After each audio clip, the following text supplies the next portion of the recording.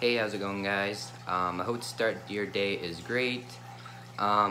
Today I am going to be talking about something a little different, something I haven't talked about, I don't think, on this channel.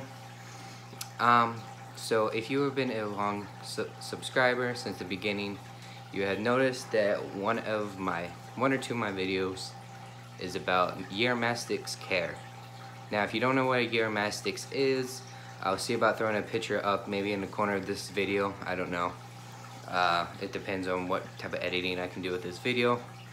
Anyway, if you don't know what Uromastyx is, it's a desert species of lizard, and just one of their common names is spiny-tailed lizard. I'm not really going to go into much detail because that's not exactly what this video is about. So if you've been a long subscriber from the beginning, you will notice that I only have one or two videos of the species of lizard. And I'm gonna go into the reason why there is only two videos. So accidents happen, I would say that. It doesn't matter how much experience you have, how careful you are, how many years you've done the hobby for. Things can happen no matter how careful you are. I'm going to be talking about a mistake that I made that I have learned from. So she unfortunately died due to an accident that was my fault. It was a stupid accident. But like I said, people make mistakes. Things happen. It's how you learn from those mistakes is what makes you are today. Anyway, let me get into it. So I was cleaning her enclosure, just kind of spot cleaning it. I had recently, at the time, I had moved on to a different substrate. Instead of using like loose sandy substrates, I just went on to newspaper. It was just a lot more simpler, and it was a lot cleaner and easier to clean. And one day I was cleaning her enclosure. I thought, I'm just gonna get this done. I'm gonna do it just real quick. I can get it done in 5-6 minutes. And I didn't take her out. I always do. I always did. I don't know why I didn't. Just this day I wanted to just get it done and over with so I can move on with my other animals. And so I left her in there, and her light that sits on top had a double dome. Because she had a daytime bulb, and then plus she had a UVB because she needs Uromastyx need high UVB. And I took the dome, it's still on, the daytime lights were still on. I took the dome and just set it still on the tank, but off to the side where it's on the edge, but still shining down in.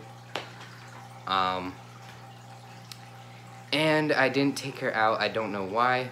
I just figured, hey, I can get this done in a couple minutes, and just be a breeze and get that out of the way. And I was going to clean. I was spot cleaning her cage at the time because, like I said, I only had her on paper at that time.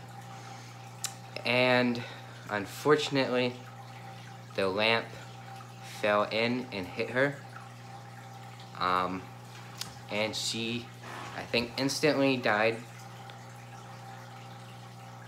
Like I said, guys, mistakes happen. You make mistakes.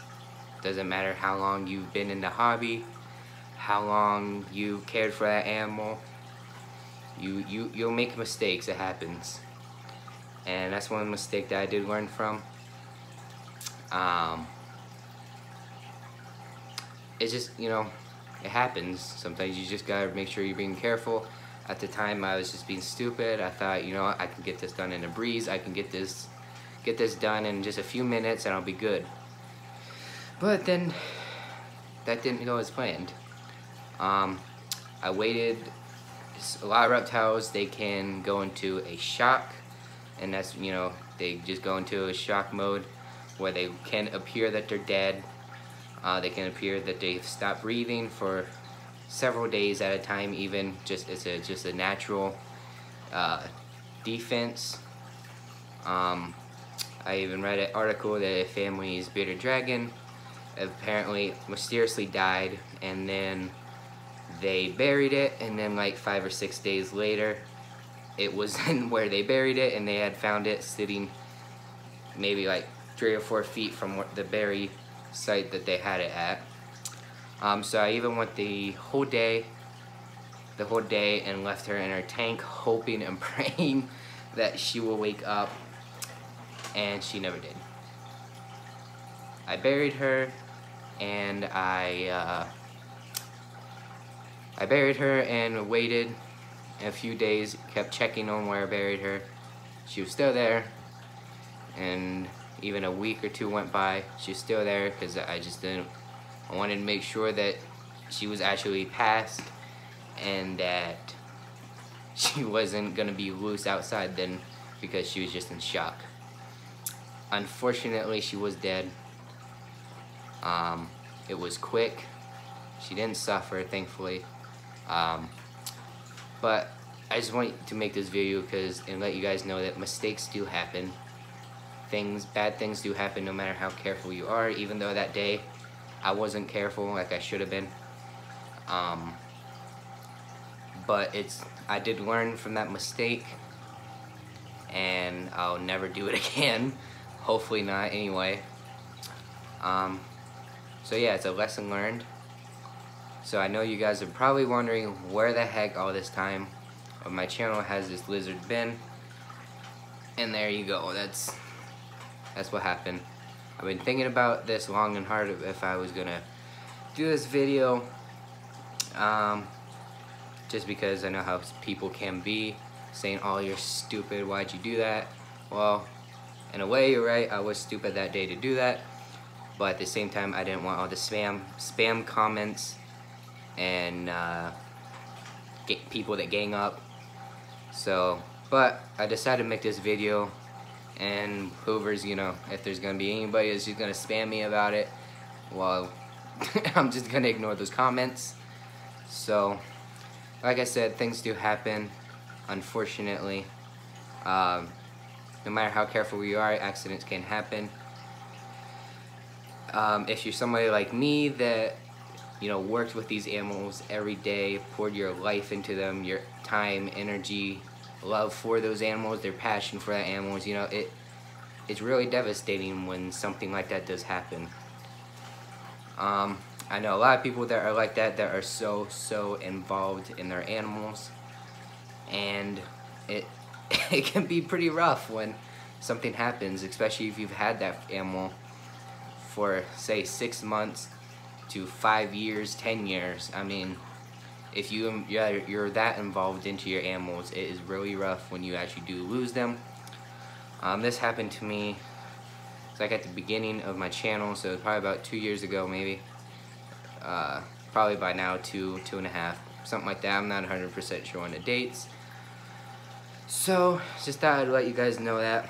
I know you've probably been wondering, why haven't I showed anything about this lizard or anything like that, anything that has maybe happened, because obviously I don't have her.